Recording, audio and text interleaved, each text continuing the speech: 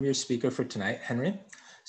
My educational background, I actually went to Gunn High School, a very competitive high school in the South Bay. And then after graduation from high school, I then went to UC San Diego, Roosevelt College as a biology major. So then after college, basically I started working as a tutor. So in terms of my professional experiences, I've worked as a tutor for over a decade. In terms of tutoring and test prep, I cover a wide array of subjects, including AP Biology, AP Chemistry, AB and BC Calculus, AP Stats, Algebra 1, Geometry, Algebra 2, Pre-Calculus, Biology, and Chemistry. And in terms of test prep, I cover the SAT, the ACT Math and Science sections, SAT 2 Biology, SAT 2 Chemistry, and SAT Math 1 and Math 2, the subject test. Okay, so I've worked with many students in the South Bay and in the East Bay. Some of your children may actually be attending these high schools right now. Okay, so our first topic is basically going to be the importance of GPA. So the GPA is a major factor that colleges consider in terms of determining whether or not to accept a high school applicant as a student for their school. Now, in terms of the GPA, you have to consider the GPA in the context. That is, they will consider the background of the high school that the student is coming from. So different high schools will have, for example, different types of instructors in terms of their relative difficulty for the class. Now, normally the SAT and the ACT will be used as a way to level the playing field because it is independent of what high school the students are actually attending. Now, of course, this year, because of the pandemic, it has made admissions a little bit more challenging because students have had great difficulty actually being able to take the SAT or the ACT. So this in turn makes it so that the GPA becomes much more important as a measure of a student's academic ability. In addition, colleges usually have what are known as regional specialists. That is, these are individuals that are admission officers that have very specialized regional knowledge. That is, they have a good understanding of the high schools in a specific region, and their input can be very influential in terms of determining an applicant's worthiness for admission to a college. Okay, now, of course, even though the GPA is important, it is just one of many factors that students need to keep in mind when applying to college. As the lead academic advisor and a tutor, the things that I focus on are basically more kind of detailed, small kind of picture idea. That is, I focus more on the student's academic GPA along with standardized testing. Now, my colleagues that are the consultants, their focus is more on the application essay, the extracurriculars, and other areas that are more big picture kind of view. Okay. Now, since the GPA is so important, it's crucial that students understand how to make sure that their GPA actually is going to be really good. Again, remember, we have to keep in mind the regional context. So a 4.0 at, for example, let's say Gunn, is actually very competitive, but many students actually do get a 4.0 GPA at Gunn. Whereas at a different high school, the GPA requirements might not be as high because not a large proportion of students at the school actually get a 4.0 GPA. So how do we actually improve a student's GPA? So one thing that students can do is to actually take summer classes, especially if a student does well in those summer classes. It basically improves their GPA by adding an additional class, which kind of changes where their GPA is actually going to be. However, we have to be careful with summer classes. Picking the right type of summer class will help the GPA. On the other hand, if a student picks a summer class that's very difficult, it can actually hurt their GPA and also feel like a waste of time. Now, on top of summer classes, students can also consider taking community college classes. Now, again, just like taking summer classes, community college classes will tend to be a little bit more difficult compared to even high school classes. So again, it's going to be important that students pick college classes that they can do well in. The last aspect, which is not directly related to improving GPA, but is also a critical component of making sure a student's GPA stays strong, is being very careful about what courses they actually decide to take. So a key consideration as part of course selection is making sure to kind of balance the difficulty of the courses that they're taking versus the GPA demands. What do I mean by this? So for example, some students as even juniors or even seniors, that is their third or fourth year in high school, will tend to want to decide to take, for example, 6 or 7 APs. Now, 6 or 7 APs is quite a hefty course load. In terms of rigor, it's very, very challenging to do well. So if students are taking the most difficult classes, that can affect the GPA by making it very difficult for them to actually do well in those courses. So it's important that a student balances the difficulty of the courses they're taking along with keeping that high GPA. Now, Because of the current situation with the pandemic, currently students are primarily using online learning rather than meeting in person. Unfortunately, online learning does have a lot of challenges, and these challenges range from technical issues. For example, sometimes at home you might have an issue with the internet where for whatever reason you cannot actually get online. And in fact, that's sometimes a problem when I'm actually working with students where like sometimes my internet is not going very well, and that can be very challenging to overcome. In addition, students need to end up having to manage multiple platforms. So what I mean by multiple platforms is some school districts, for example, will use a very specific platform for all their instructors, whereas other school districts will leave it up to the individual instructor themselves to decide what platform to use. For example, some of these you may have already heard of before. For example, Zoom, like the platform that we're using right now, Google Hangouts, or even WebEx. For some students, they may have difficulty joining the class for whatever reason. Maybe Zoom is malfunctioning. Maybe Google Hangouts isn't quite working. Maybe it's just really difficult to actually get WebEx to actually function. And this makes it very frustrating for a student when all they're trying to do is go to class. So that is one set of platforms that they have to deal with. The second set of platform is what I would call course management software. So these are software that an instructor may use to help manage the materials for the class. For example, posting notes, posting YouTube videos, assigning homework, etc. Of course, sometimes these platforms are not necessarily the easiest to use. For example, students usually take 6 or 7 classes, and so they have to keep track of all the different links that they need to utilize to actually attend class. Some examples of course management software include Canvas, Schooloop, Google Classroom, and Schoology. On top of these more technical issues in terms of challenges for online learning, students themselves will also have other issues that they need to resolve as well. Because they're not meeting their instructors in person, there's a couple of issues that arise from this. So first is the issue of time management. One issue is that the students are now forced to basically be more self-disciplined and have greater self-autonomy in terms of actually doing their schoolwork. So some students do not have very good time management skills, and it's something that they need to work on in order to actually thrive in such a difficult learning environment. In addition, many schools have actually reduced the amount of instructional time because of the online learning. For example, quite a few schools I know have actually made it so that most of Wednesday is termed asynchronous learning. What that means is that there is no instructor supervision at all. Instead, the student themselves must spend the time to actually learn the material on their own. The amount of time that the instructors are actually teaching the students has been reduced. And normally, under a non-pandemic situation, instructors spend somewhere in the neighborhood of about 230 minutes per class per week. On average right now, under the online learning system, students are usually in class for about 180 minutes per class per week. This reduced instructional time means that students are getting less lecture time, less feedback from their instructor when it comes to actually learning the material. On top of that, students themselves can have motivational issues. In part, this is because normally there is a distinction between home and school. What that means is usually when they're at home, it's time for them to relax, it's time for them to work on homework, and school is where they actually focus on actually learning the material. Because they are in an online learning environment, it's much easier for them to be distracted by non-academic activities. So what do I mean by non-academic activities? So one thing that I've noticed amongst, for example, some of my students, they sometimes will have things like Discord in the background. Discord, if you're not familiar with what it is a online kind of chatting software. And so students can actually be, for example, talking to their friends when they're supposed to be listening to lecture. On top of all of that, some of the students that I work with are actually transitioning from, for example, middle school to high school. And these are what I'm calling transitional difficulties. So there is a major change in terms of expectations that students need to be able to carry out when they're transitioning from middle school to high school. In middle school, the requirements were not as steep. It is possible for students to not really pay attention and to not really focus as hard and still do well. This actually changes when students go to high school. Students are expected to be more motivated to self-learn. They're expected to be able to do more work on their own and less structure compared to middle school. That is, there's less hand-holding by the instructor. Many students that are coming from middle school to high school do not necessarily realize that there is such a big jump in expectations.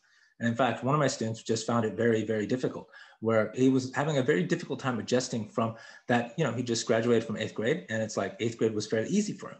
But once he transitioned to high school, he found high school much more difficult, because, especially on top of the online learning, where he didn't realize that I'm going to have to spend much more time on my own to learn the material and understand what's going on. Some of the students that we work with have just graduated from high school and they are moving on to college. But this transition too also poses challenges for students. For instance, since students are not able to be on the college campus and are generally learning from home, there is a loss of self-autonomy. What that means is that it's harder for the student to actually be able to regulate just themselves. Instead, because there's a greater parental involvement, that makes it so that a student may not necessarily build up their self-discipline skills and be able to manage things on their own. Part of the transition from high school to college is basically trying to figure out how to be an adult. So now we've talked about the difficulties of online learning. So what are some of the possible solutions for online learning? The first part of this is going to be more student-oriented, and then I will actually discuss a little bit of things that parents can do to help their children do better in an online learning environment. So one thing that students need to consider is that an online class is still a class.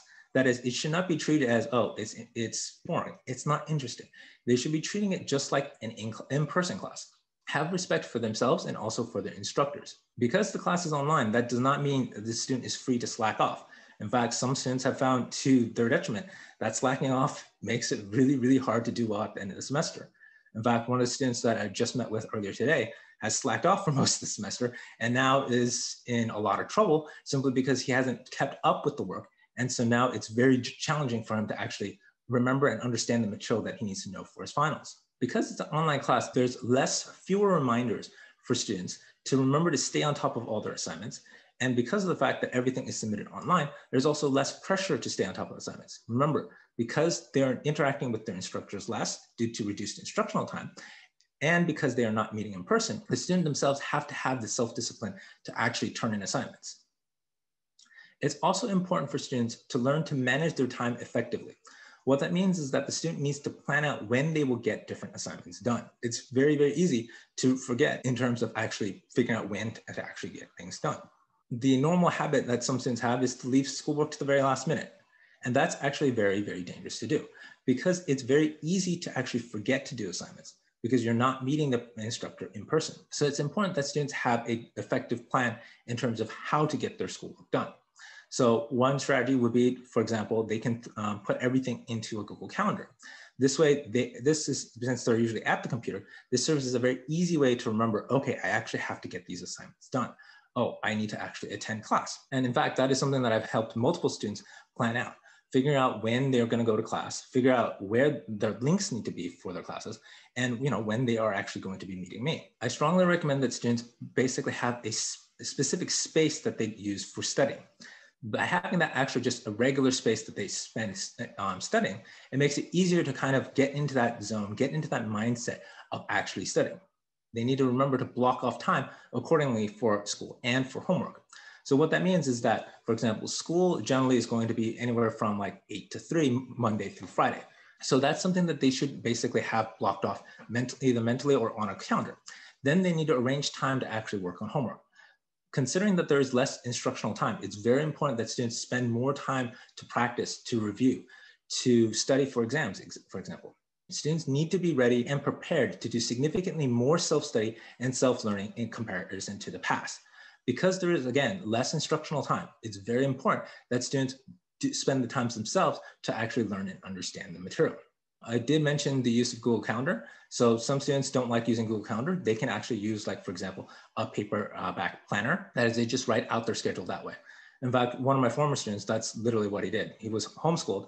And so basically, his mom did not actually manage his schedule at all. It was up to the student to basically manage everything. And when I saw how he had like this little book where he basically just wrote down everything for all of his classes, I was still kind of amazed that he actually had that level of self-discipline. We'll talk more about that case a little bit later. Now, as parents, you might find, okay, my kids are doing online learning. How can I help them do better in school? How can I help them do better in an online learning environment? So one thing is help make sure that your kids actually have a dedicated space for classes, homework, and studying. This does not mean letting your kids study from their bed. Some students like to study from the bed. I find studying from the bed is not the way to go. It makes the student feel a little bit too comfortable, a little bit too at ease, and there's a lack of focus and concentration when they do so. So typically I recommend that students study at a desk, either at a desk or at, like, for example, a kitchen table or even a living room table. Make it easy for your kids to get in that kind of mindset that I'm actually going to school.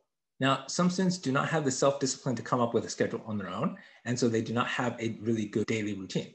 So it can be helpful if the parents help their kids figure that out. When do you need to go to school? When do you need to get homework done? When do you need to find time for your extracurriculars, etc.?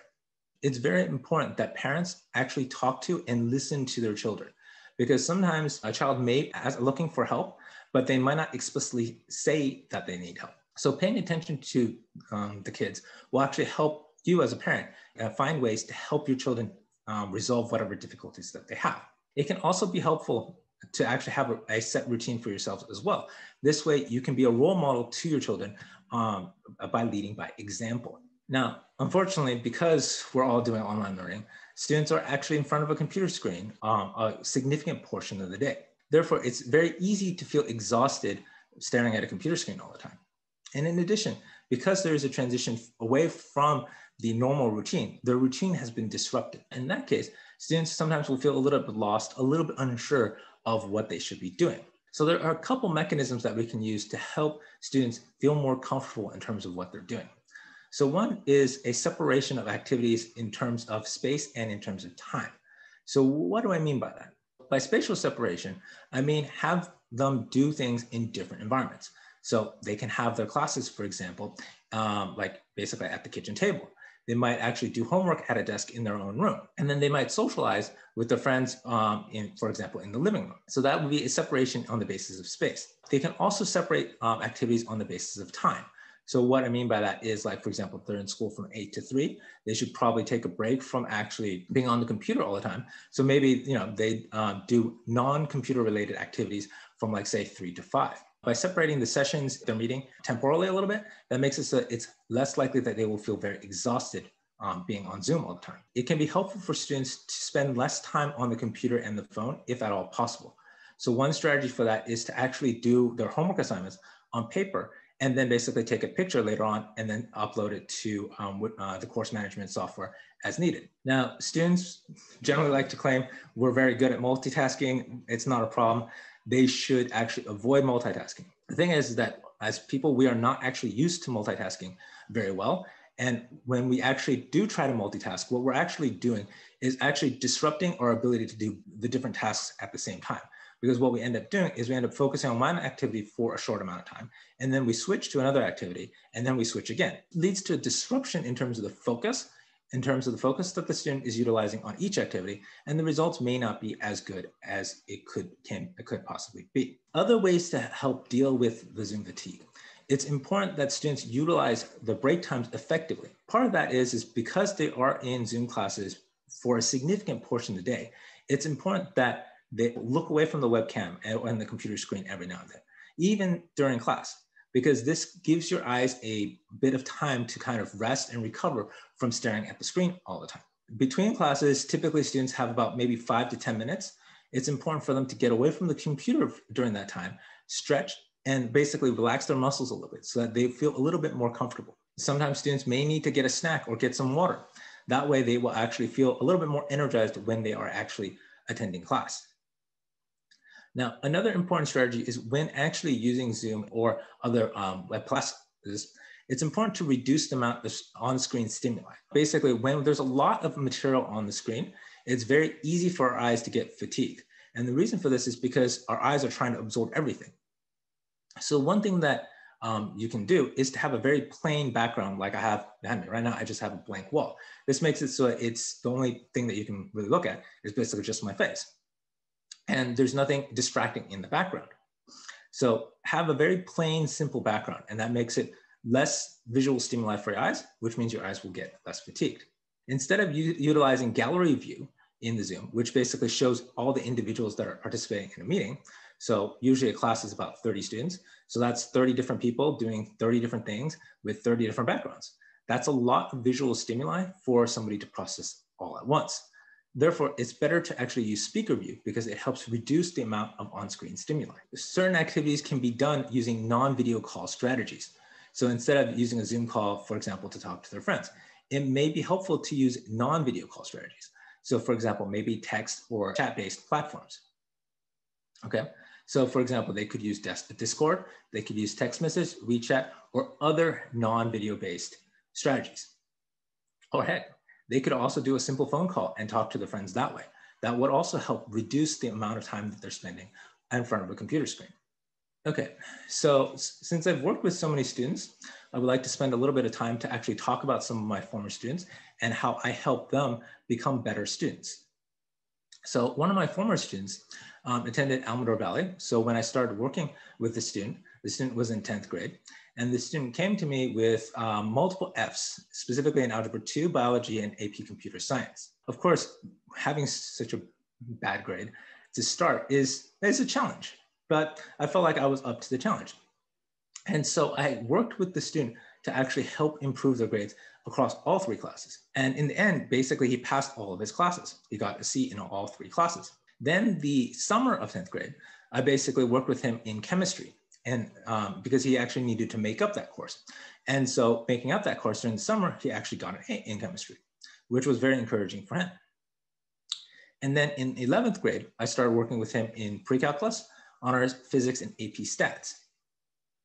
Right now, he's actually doing quite well in AP stats. He's finding AP stats to be quite simple, relatively simpler. But again, he's having some challenges in pre-calc honors and also physics. But again, he's still doing quite well overall. Okay, so what were some of the major issues with this student? So first off, the student had motivational issues. Basically, he didn't actually want to do the work. Sometimes he just found it like he felt like there were better things that he could do. In addition, he did not have a very strong work ethic. That is, he had a tendency to kind of slack off whenever he could. And lastly, he also had great difficulty managing his time well. How did I actually help him improve as a student? So first off, I spent time to actually listen and actually talk to him. Try to understand, where is he coming from? What motivates him?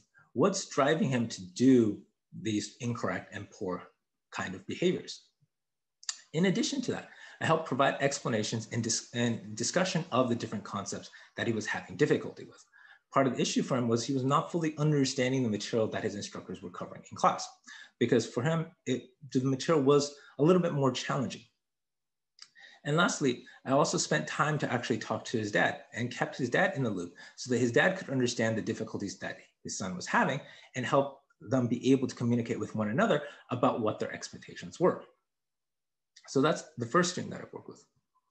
Now, a second student, which I actually mentioned earlier, is actually a student that was homeschooled. So I actually started working with him when he was in 10th grade. So in 10th grade, I was originally supposed to work with him for AP Biology, but he actually later on decided that he did not want to take AP Biology for personal reasons. And so I ended up not meeting him for AP Biology, but then later ended up meeting him for AP Chem. So he was actually taking AP Chem through the Johns Hopkins CYT program. And of course, he's actually quite rigorous, using a number of different textbooks, along with a lot of practice. Now, because the student is actually homeschooled, and because AP Chemistry is a lab science, it was required that he actually do actual AP Chemistry experiments at home. Although he found the lectures useful from the course, he felt like he needed a little bit more of a boost. He needed a little bit more detail, a little bit more analysis. In addition, he also needed more practice problems. And so that's some of the stuff that I worked with him on. Part of it is that for him, like, even though he was very smart and he understood the material well, sometimes he had very specific questions that he wanted answered and that he wanted to actually understand. The time that he had with the instructor in a larger class was not sufficient for him to feel comfortable. Because he was homeschooled, his mom did not understand science very much about AP Chemistry and was not going to be able to provide that supervision that the student needed to actually successfully carry out the AP Chemistry experiments without blowing something up. So I basically helped him do this. So one is, because I've worked with the material and I'm familiar with the experimental setups, I helped him basically set up his experiments and watched him carefully do the science experiments that he needed to do. In addition, I gave him many very clear explanations of the different concepts that he was having some difficulty with, made it so that he could understand the material better.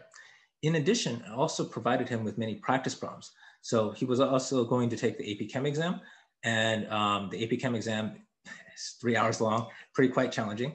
And by giving him those practice problems, he actually did really well and actually got a 5 for AP Chemistry. I think the last time I checked, he's currently at the University of Michigan, Ann Arbor. Okay. And now the last student that I'm going to talk about is a student that goes to a school in the South Bay, Leland High. So I first started working with this student when the student was in 10th grade. So in 10th grade, she actually wanted to take the ACT. And so ultimately she ended up with a 35 on the ACT. She also worked with me on the SAT Math 2 exam. So we were actually gunning for an 800, but unfortunately she fell a little bit flat, but that's okay. 780 is also a very strong score for the SAT Math 2. Then the following year in 11th grade, I worked with the student in AB Calculus, AP Biology, and also SAT 2 Biology. So 5 on the Calc, 5 on the AP Bio. For those of you that are not aware, the AP exam is actually scored out of 5, where 5 is the high score and then 1 is the lowest score. And 5s are usually worth, at most colleges, some college credit. And we also got the 800 for the SAT 2 Bio. So very strong subject test scores, good AP scores, and also a very solid ACT score. What were some of the issues that this student had? So one is the student, although fairly strong academically, was a bit lacking in terms of direction and focus.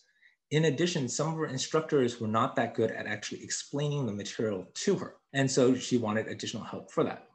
Now, for this student, she was basically attending more of a large class kind of structure. So I was teaching these larger classes, which had up to 10 students in them. And that's for all of the subjects that I covered with her. So not one-on-one tutoring. In those large classes, I provided a lot of practice for the students. And in addition, also lectured through the material. And well, for AP Bio, that was a lot of material. For some of the students in that class, they were a little bit surprised in terms of how I was actually lecturing. Like, I think I remember one class where they actually had a bunch of review questions that they wanted me to go through with them. And I'm like, sure, okay, let's go through it. And so they gave me the review questions, and then I basically started just talking about the concepts that each of the review questions covered. And the students were surprised because I was very thorough, very complete. And also they felt like I was reading out of a textbook practically. And then when I actually twisted my computer around and showed them the screen, they were like, oh my God, you're only just looking at the review questions and just basically answering the questions completely from memory. You're not referring to anything at all. And they were kind of like, how can you do this, man? How can you be able to, know the material that well where you don't really have to reference anything and you can talk about it? In addition, this student, because of the lack of direction and focus, she also needed a bit of mentorship, a bit of support in terms of kind of understanding what she wanted to do, how to actually accomplish what she wanted to accomplish. And that support made it so that she felt more comfortable with herself and allowed her to actually thrive academically, as seen with the different test scores. Okay, now I know the December holiday is coming up soon. So before the December holidays, unfortunately, your children will be probably likely taking finals. So the major time period for finals is December 14th through December 18th, literally just the week before Christmas.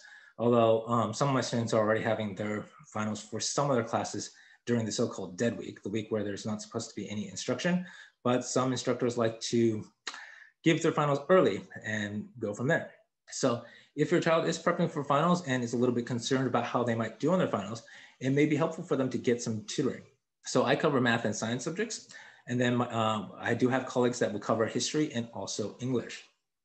So the purpose of tutoring is to help students review, provide students with practice materials, and also explain and clarify concepts that they're having difficulty with. Okay, let's see. Okay, right. And then the last thing I'm going to talk about is a little bit about the SAT and the ACT. So are these two tests still important to consider? Well, although this year is a bit unusual because many schools have either gone test optional or test blind. So test optional means that the school will consider the test score if you have it, but it is not a problem if you don't. And then some schools have gone test blind, which means that they will not consider the SAT or the ACT at all for this admission cycle. Now, the thing is that it's still important for schools that are considering the test. So it's important that students spend some time to actually prepare for these exams. So the spring test, I believe, will start in, I think, March. So it is important that students spend some of the holiday time. Yes, I know students don't want to do anything during the holidays except have fun and relax. But it is important that they actually do spend some time to prepare. Typically, especially if students are aiming for the top scores on the SAT, ACT, it's important that they spend winter break to prep And then that way it's easier when it comes time to actually take the exam. Okay, so which test should students consider? This is going to depend a little bit on the student. It's going to cover it a little bit differently depending on the English versus the math section. So my forte is on the math side, whereas one of my colleagues actually deals with the English side. So for the English portion, right, it's geared towards students that are deep thinkers. That is, they like to think deeply about things. They have a fairly large vocabulary, very good reasoning skills, and are strong writers. Now, the math on the SAT is actually a little bit simpler compared to the ACT. It goes up through roughly Algebra 2 and is a lot more straightforward in terms of what they want you to do on the questions. The time pressure is a little bit less on the SAT, but at least for the math section. The English section is kind of, the time pressure is a little bit tight. In contrast, the ACT is geared more towards students that are very quick readers and very fast thinkers. In addition, these are students who are generally much more attentive to the little details that make up much of the questions. Now, the ACT, unlike the SAT, actually goes up through a little bit of pre-calculus, basically up through about law of sines, law of cosines, so late trigonometry. The ACT actually has a section that is not on the SAT. The ACT has the ACT science section, which I call it the cousin to ACT reading because it's very similar to the ACT reading in terms of analysis, but it's in a science context. So some students, they do get really freaked out when they see the word science and they're like, I'm not good at science. I'm not going to do well in the ACT science. And then I tell them it's a cousin to the ACT reading. So the strategies are very similar, but again, there is a distinct science flavor to it. Now, the time pressure on the ACT is a little bit higher compared to the SAT, so it is really important that students are actually fast at thinking. Okay, so now we can open it up to question and answer. All right, thank you, Harry, for sharing. Okay, first question. What are the strategies to study for SAT, Henry?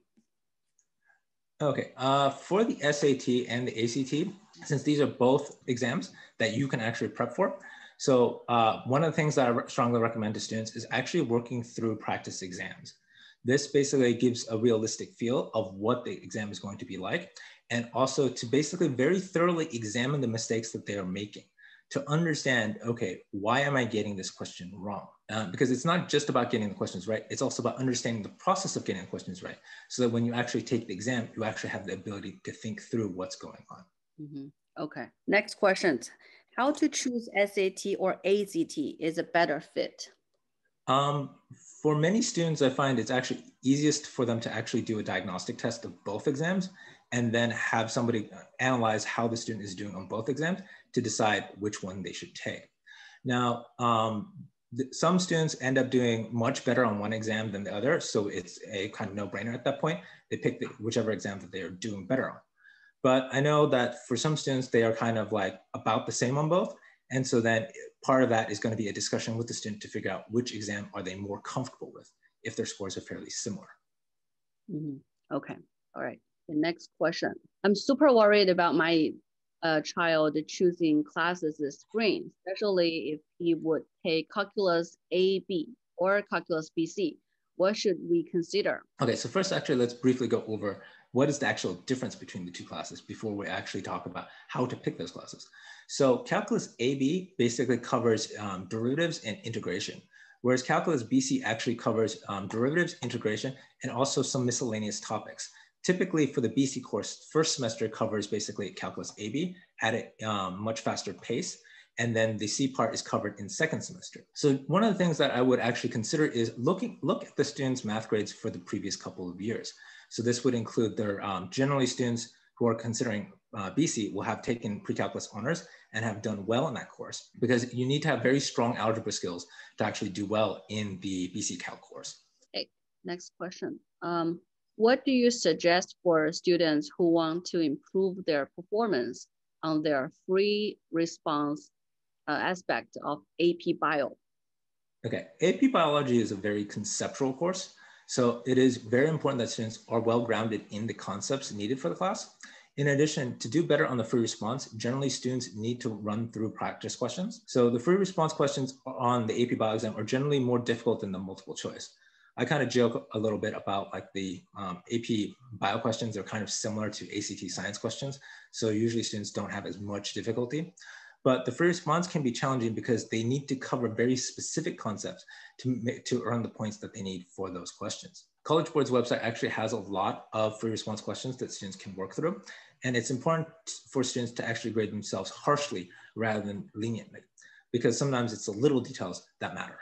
Okay, next question. If the student took SAT more than once, is it okay to delete one of SAT scores? That's actually a very specific question. It is possible to delete ACT scores, but it is something that is a little bit complicated to execute. You actually will need to send a letter to the ACT organization and request that they actually delete one of the ACT scores. Generally speaking, most students, if they've taken it up to 3 times, there's not going to be much of a change, after the 3rd time, especially if they've already done a good job preparing for the exam. So usually this is not an issue that comes up for a lot of students. Most students should not need to actually be deleting ACT scores. After all, if they prepped well, they should be able to do well on the exam. Okay, next question. Which one do college admission officers look at more, the weighted GPA or unweighted GPA? When filing out your application, do you need to fill out both? And is a B in an AP class really better than an A in a normal class? Oh, this is actually a very good question. This is actually a question that's better served actually talking to one of our consultants. But college admission officers will actually consider both, because the weighted GPA is a measure of course rigor. When you fill out your application, depending on the system, I think UCs usually they will actually calculate their own weighted GPA. So you will basically provide your information about your classes and the grades that you earned. But like I said, this question is actually better served asking one of our consultants rather than me as an instructor.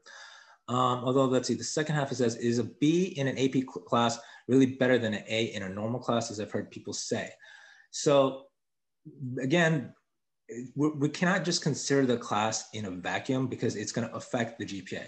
I mean, a lot of people do say a B in an AP class is better than an A in a normal class, but I rather just push students to try and get an A in the AP class because that will help their weighted GPA and won't hurt their unweighted GPA. Right, right. Actually, when the students are taking AP classes, your goal should be get an A. Otherwise, you should consider getting some extra help. Because if you decided to take AP classes, you want to show the college that you are capable to handle college level course. But if you get a B in the AP class, then of course you are showing your disadvantage in that class. So try to avoid getting a B in that class. In addition, if the concern is you're going to get a B in an AP class, I would suggest that I would recommend that they consider taking the normal class instead of taking the AP class, simply because it's not going to hurt their GPA.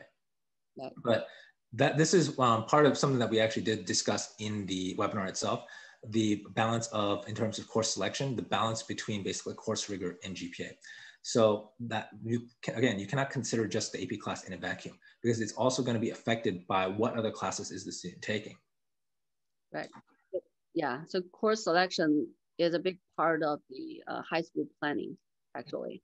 So, okay, next question. If students take AP Bio this year, is it okay to take SAT Bio test in June? The answer to that is definitely yes. Although depending on the rigor of the student's biology course, like the high school biology course, they can consider actually taking it in June of their possibly freshman or sophomore year if they're taking biology that year. Okay. Oh, Henry, can you tell a little bit more about SAT biology? Like what does it cover? What does it test on in SAT biology? AP biology or just regular biology or honor biology? Okay, so AP Bio is more geared towards critical thinking and analysis, whereas SAT Bio is more fact oriented. So that's like the key difference between them. So if you're good with understanding the concepts, then SAT Bio should be relatively easier. AP Bio's challenge comes from the fact that students do have to think about application of the things that they have learned. So it's important for students to actually work through practice exams, work through practice questions, so they actually understand what the format of the test is going to be like and what kind of questions they might expect to see. Okay, all right. Next question. Do AP tests weight the same as SAT and ACT for college admissions? I would say GPA and the SAT, ACT will be a little bit higher than the AP test.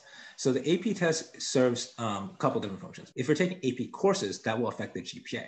So the test and the course are slightly different things. So like you can actually not take the course and then take an AP exam if you self-study.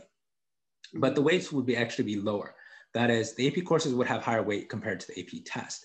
And then, yeah, the AP test, they serve a couple of functions. One is to basically, you can actually potentially get college credit if you do well on it. Typically, it requires at least a 3, although usually I recommend students aim for at least 4 or 5 on their AP exams to maximize the chance that they will actually get college credit. And what is the better time to take SAT Math 2? After taking pre-calculus or after calculus? Okay, so this one is also a good question. I've actually seen students do a mix. So some students actually do it as early as actually finishing Algebra 2, but that does require their course to be quite rigorous. But if we're just talking specifically about pre-calculus, post-pre-calculus or post-calculus, I usually recommend students taking it after they finish taking pre-calculus, but before they've taken calculus. And that's because calculus is not tested on SAT Math 2. And so therefore it reduces the amount of conflicting information that they have in their mind when they're actually taking the test. Okay, our next question. AP Bio test or SAT Bio test, which one is easier? They're testing different skills.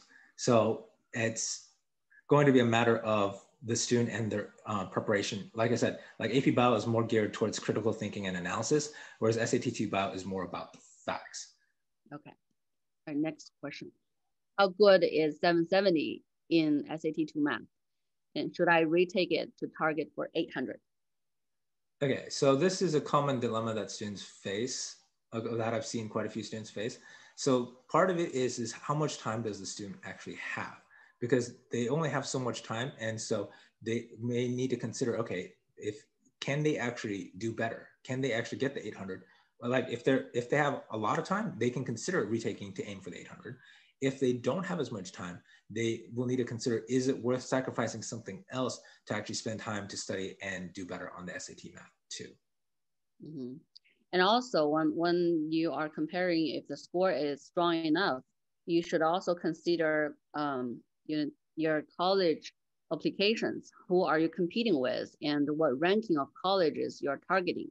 So if you're targeting top colleges and all your competitors are getting 800 on the SAT 2s, then of course your 770 is not strong enough. So you should have, when you compare to them, you need to think about the factors. Okay, next question. What grade should students start to practice and take SAT or ACT? It really, okay, so usually the math, which I briefly did discuss, is for SAT, ACT, like SAT only goes up through about Algebra 2 for the math section. ACT goes up through early pre-calculus. So from the math side, basically whenever the students have actually completed those math courses at school, typically the English section is usually the more problematic section. So usually those sections require significantly more work. So I think the earliest that I've had students actually take it is as early as 9th grade. Like 9th grade, 9th grade, like in June is the earliest I've actually had students take it. But you can take it anytime up through, I believe, December of your senior year. Obviously, I try to recommend students not try to get it done before junior year. So that way the junior year is not basically a boiling pot of pressure, because it's like you got your AP exams, you got your finals, your school finals, you've got like, SAT, ACT. So it ends up being a lot, especially if you cram everything into spring semester, it really hurts. Yep. Okay, next question. My daughter's English is not very strong yet. So she's saying it is difficult for her to do word problems in algebra. She is in middle school. What can we do? Main thing is definitely going to be practice. Maybe get some one-on-one tutoring. Maybe, let's see. So definitely word problems is something that a lot of students have difficulty with, even in the higher grades. So practice is definitely going to be key to actually getting better at it. Also understanding which words are actually associated with which mathematical operations is going to be key to actually strengthening her ability to actually do algebra. Mm-hmm. All right. I think that's all the questions for today. Thank you, Henry, for sharing. If you have any further questions about college plannings or any other services that we provide, you can always contact me. And also, our weekly webinars will be posted on our WeChat group. If you are interested to join our WeChat group, you can scan the WeChat code on the screen on the right side. And if you cannot do it, you can add me on WeChat. I can add you to the group. All right, thank you so much, Harry, and thank you everybody for joining us. We'll see you next Saturday at 8 p.m. Thank you, okay, bye. Bye, Harry. Bye.